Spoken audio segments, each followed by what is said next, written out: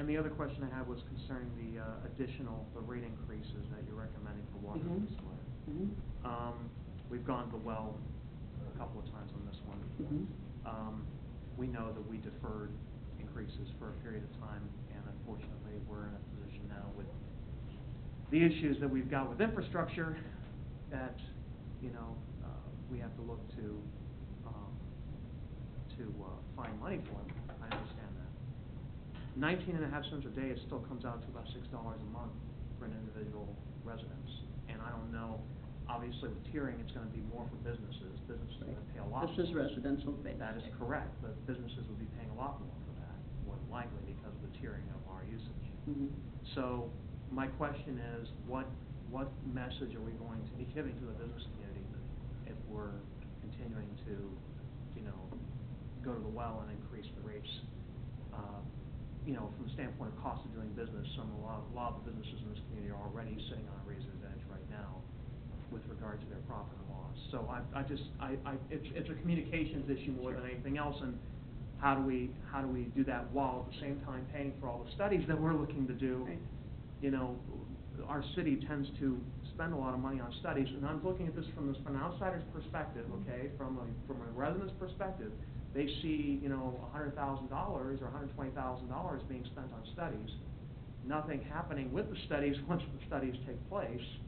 Again, I'm talking from the resident's perspective or the business owner's perspective, and at the same time we're increasing water and wastewater rates. So I'm really sensitive to how this goes down, and so I'm mentioning that up front. It's a concern of mine that should be. I think it probably is a concern of other members of the council as well. But that's where I am on that.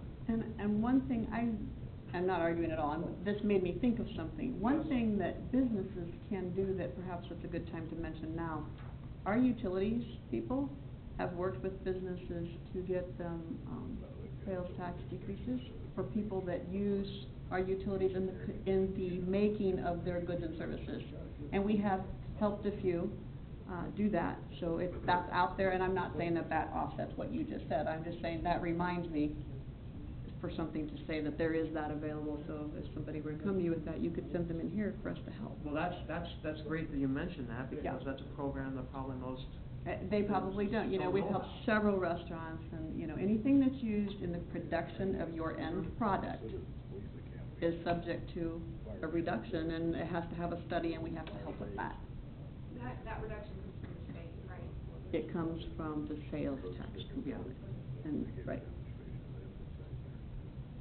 Steve, anything else? No, that's it for now. We're going to talk about salary. Work from the outside in. Tori, you have any questions? No specific. I feel most of them have been answered.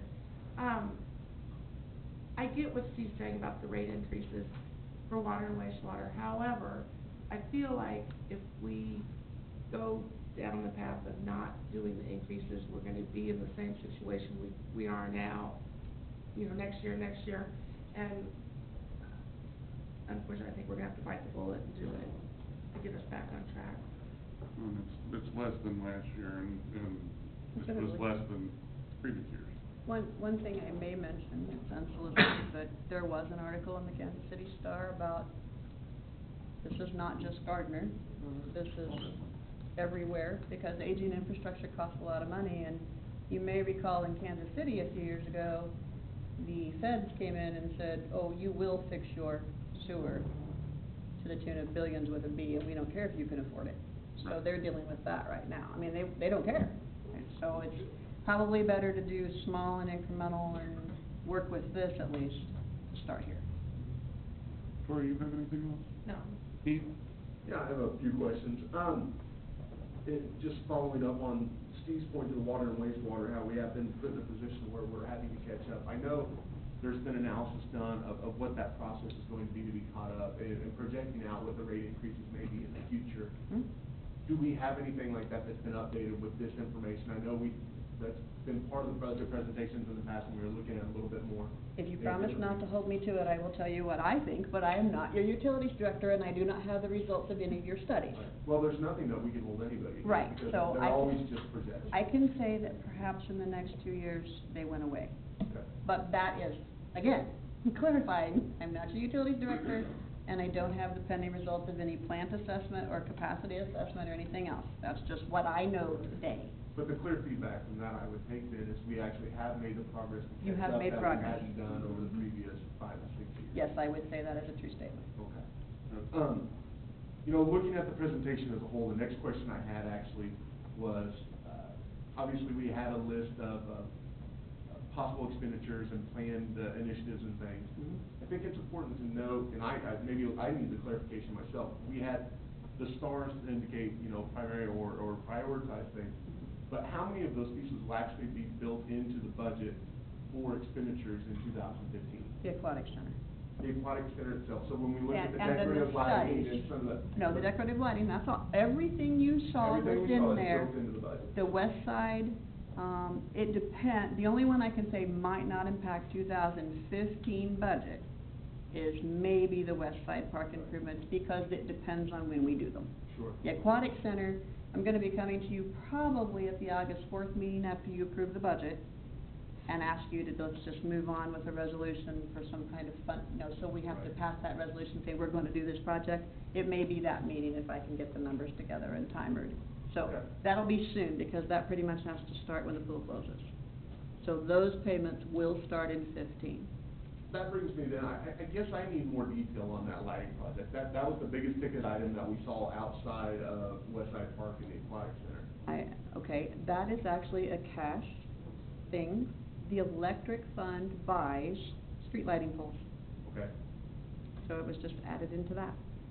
So Because that's what they do for everywhere. What will we accomplish through the lighting project itself? When we look at that price tag associated with it, what is the end goal and the end result that we'll see? Cheryl, you wanna? Yeah. I'm gonna back up a little bit to kind of, when you start to talk about kind of the downtown project and the pieces we have coming together now from KDOT and what we're looking at to kind of create a more vibrant downtown. A major portion of that is a streetscape project.